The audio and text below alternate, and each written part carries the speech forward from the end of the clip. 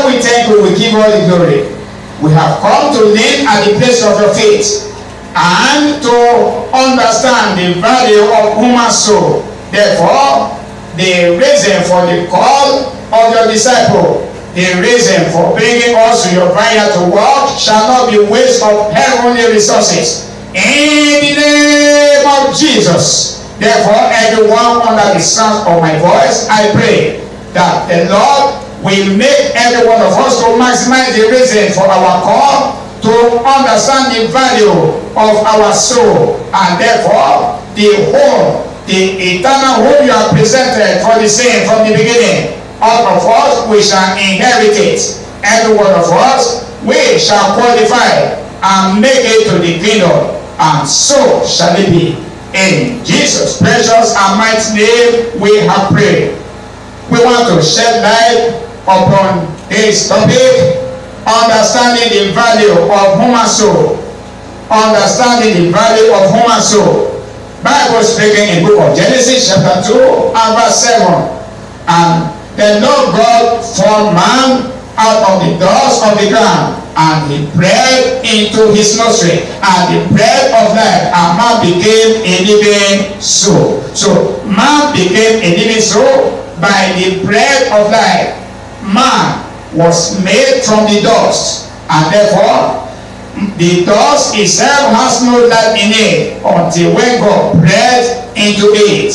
Therefore, the soul of man began to exist from the beginning, with which man breathed into the dust, and we became a living soul. So, having established about the all-sufficient grace of God, having understood the benevolence grace of God that he has given unto believer, having understand that God is merciful, he is mighty, he is always there for his children. Therefore, we need to understand as well that God does not like to leave man to be on his own. He always desires a relationship with man.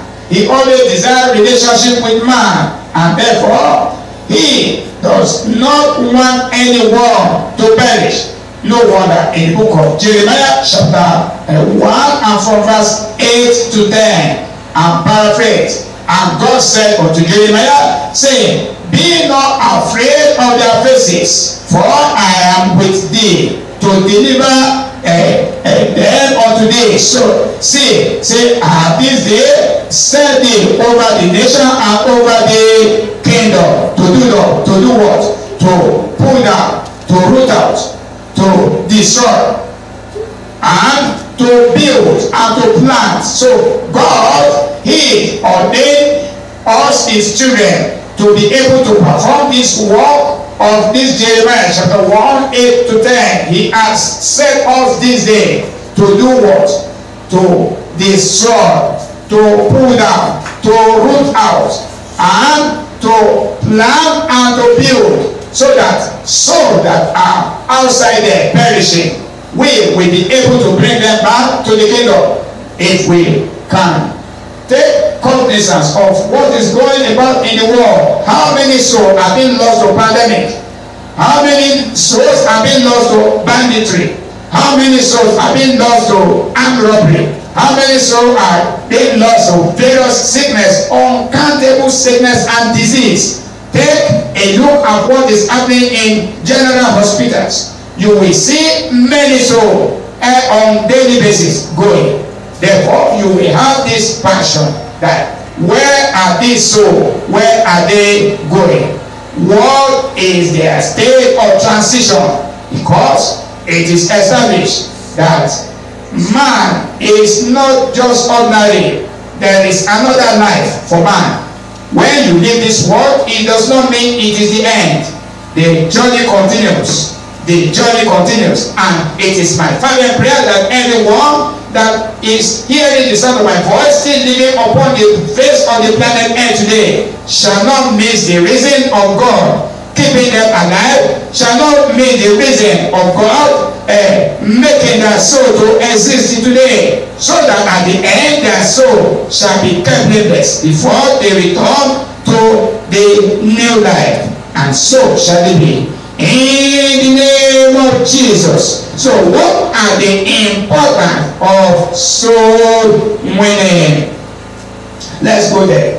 What are the importance of soul winning? We said that in the book of Genesis chapter 2 verse 7, and the Lord God formed man out of the dust of the ground, and he breathed into his nostril, and the breath of life, and man became a living soul. Man became a living soul. So we read that in the book of 1 John chapter 5 verse 12. The Lord made it clear for everyone that he that hath the Son hath life, and he that hath not the Son hath no life.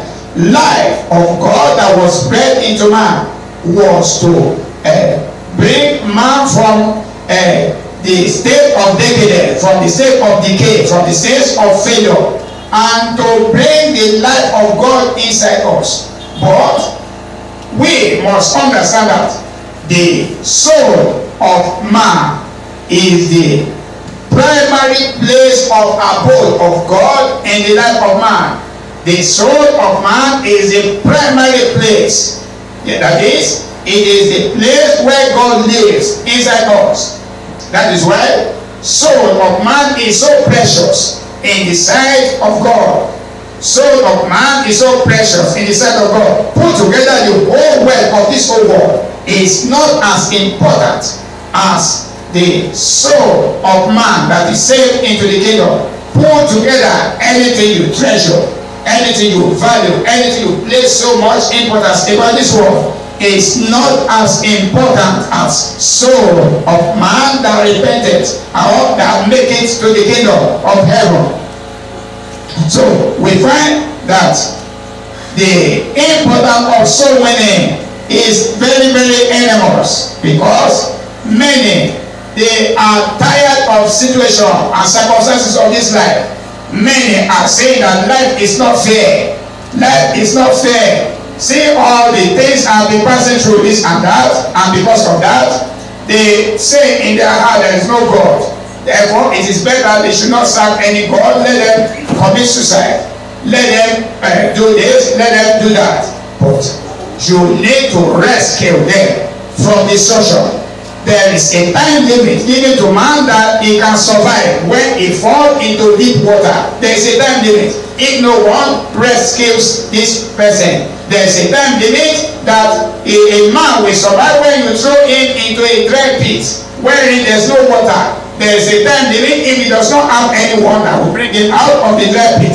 There is a time limit with which a man that God fainted, and when he is fainted, he does not want got anyone that will resuscitate him or that will give him first aid to be able to bring him to life. According to studies, that 4 minutes, not more than 4 minutes, a person that God fainted will not be able to get beyond it before it will pass on.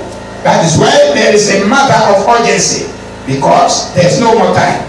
Therefore, on his part, he is doing everything possible. He is doing everything possible to make sure that he gets as many souls as possible unto his kingdom. Even the one that stand, let him take it so that he will not fall. I see everyone under the sound of my voice, both the one that are discouraged about God, both the one that are in the valley of indecision.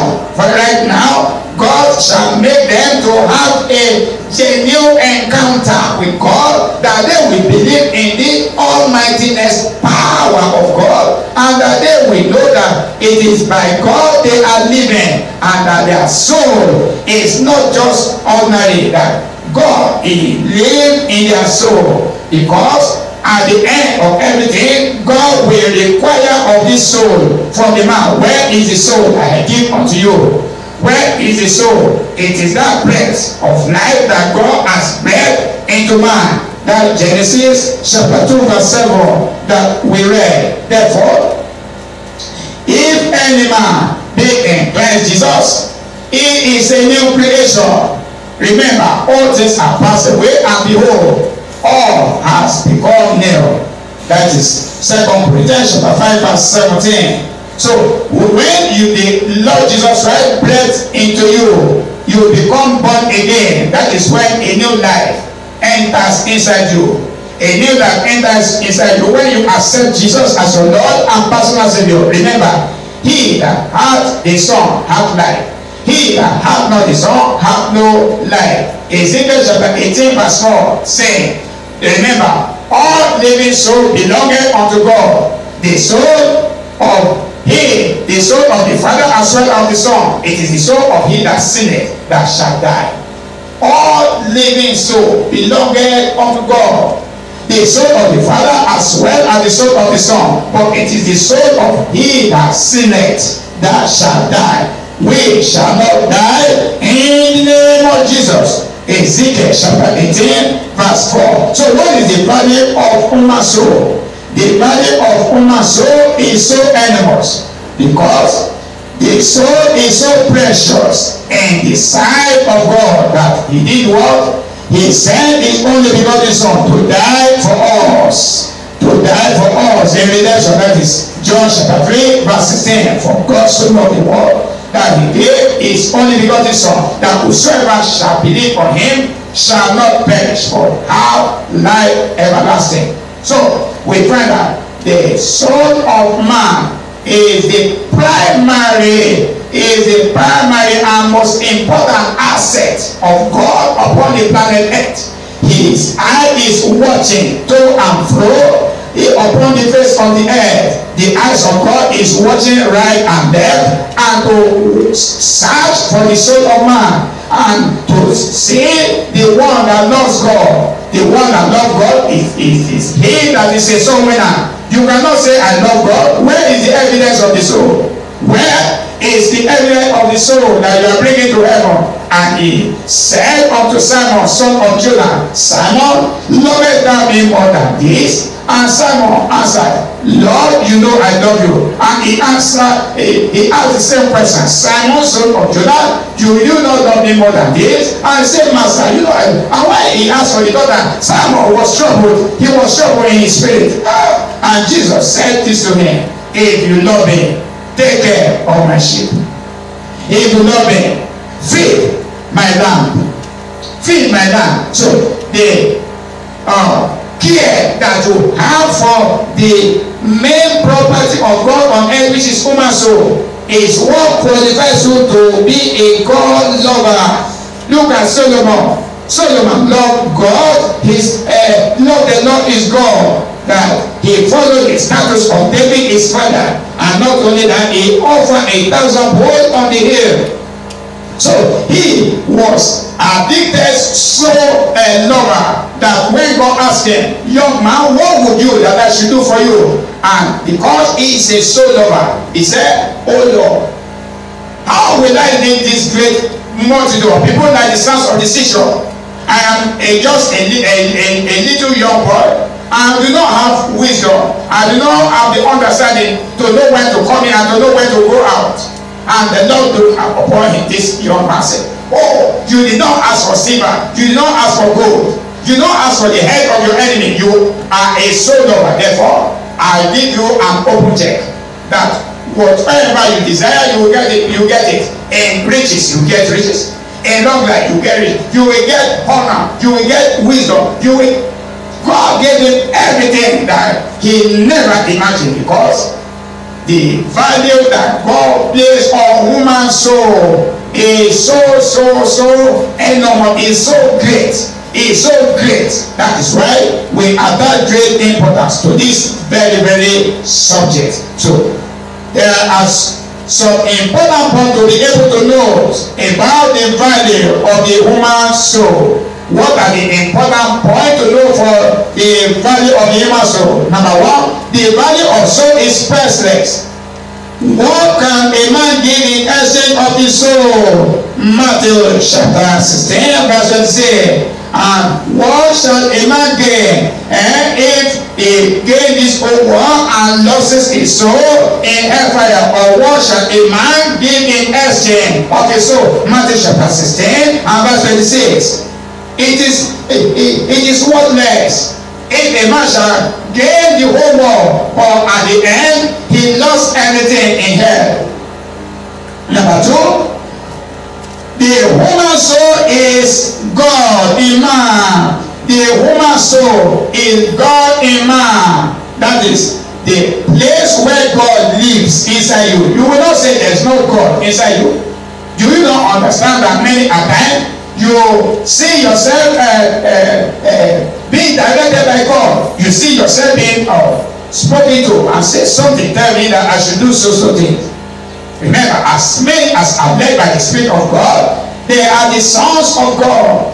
So when God wants to bless you, for example, he bless your spirit. For example, if you are a good man and you always do good, if you are a man that is always mindful of your relationship with your God, then God blesses you. And human being also say God will bless this man, God will bless this woman. What is God blessing? Inside you is your soul. Your soul is blessed.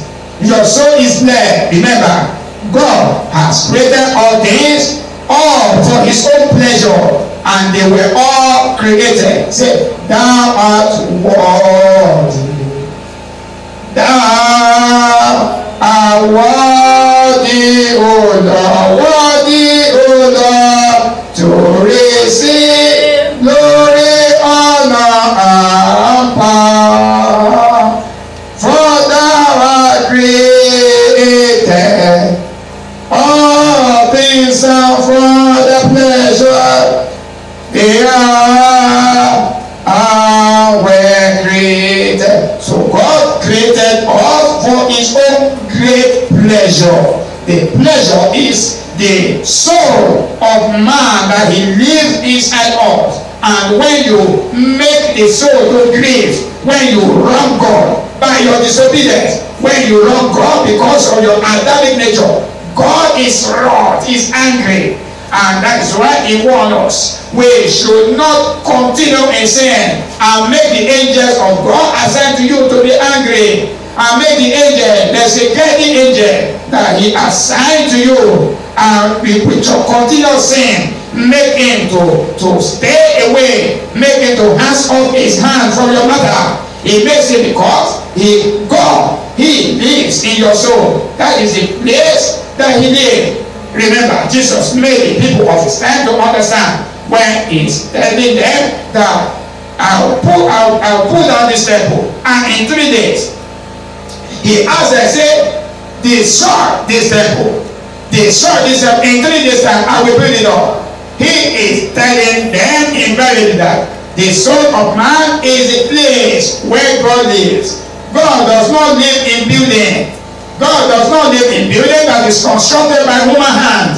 He does not live in the building that is constructed by the human hand. Rather, your soul is the primary abode of God. Is the primary abode of God. That is why it said in that book of 2 Corinthians chapter 6 verse 16. So for ye are the temple of the living God, as God has said, I will dwell in them and walk in them, and I will be their God. They shall be my people. 2 Corinthians chapter 6 and verse 16. Number 3 point.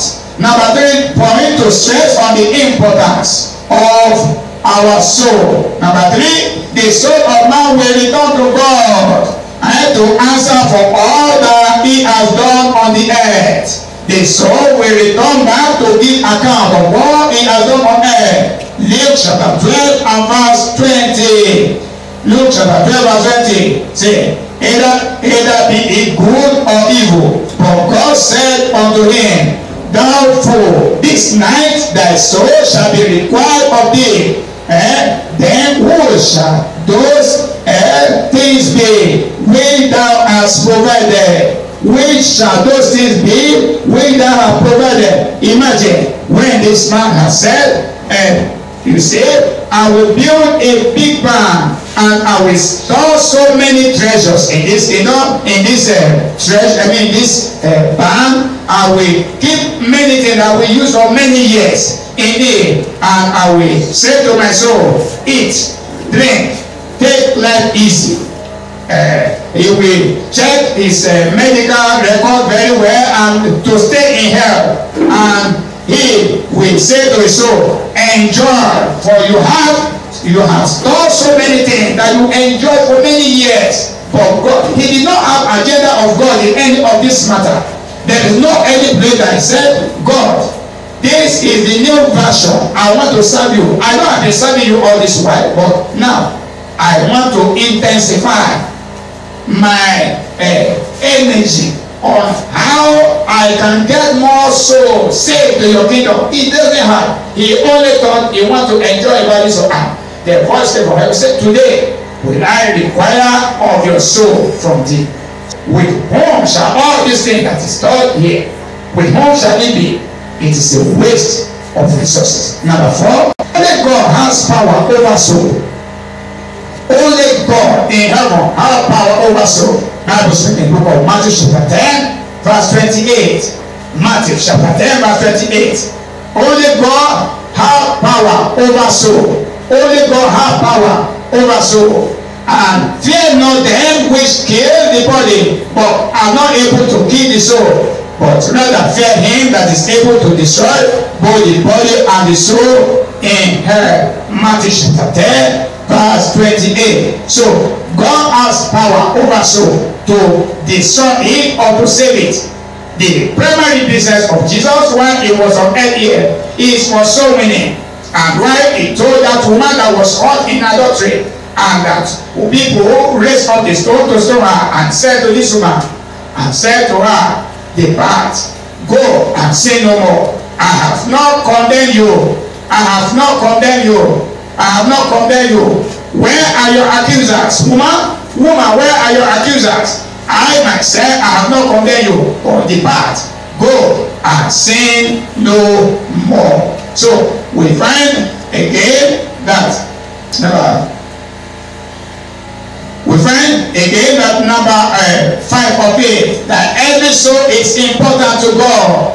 Every soul is important unto God. Luke chapter 15 verse 7. He said, I say unto you that likewise joy shall be in heaven over one sinner that repented, more than over 99 just person which have no repentance. Luke chapter 15 verse 7. So there is joy in heaven over one soul that repented. There is joy in heaven over one soul that repented, more than 99 people that have no need of repentance. That is why prayers, intercession prayer has to be on the rise.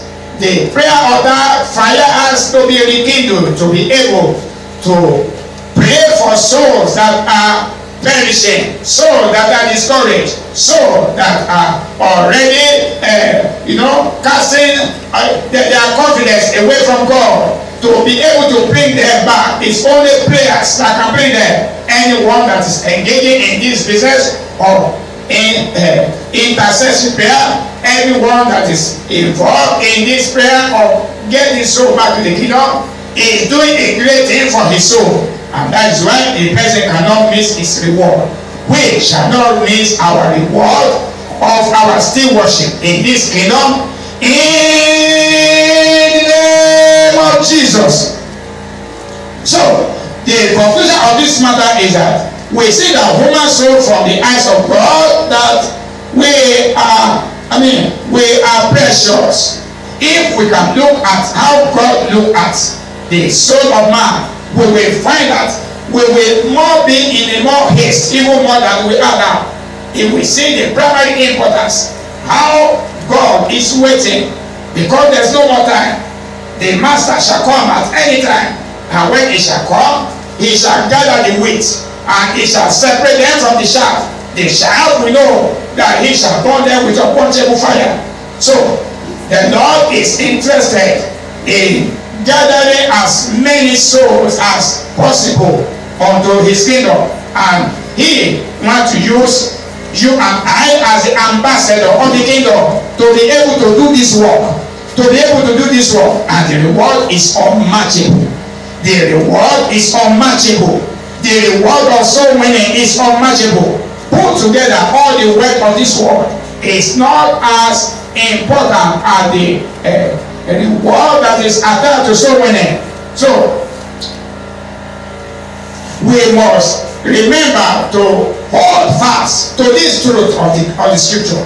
The truth of the scripture is that he has sent us to go into all the world and to preach the good news unto all the nations, and that we should be able to rescue them from the dominion of darkness into the dominion of the world. As we are doing this, the Lord will multiply his grace in our life, put upon this earth, and we shall have our name written in the book of life when we are doing this job. In Jesus' precious and mighty name we have prayed.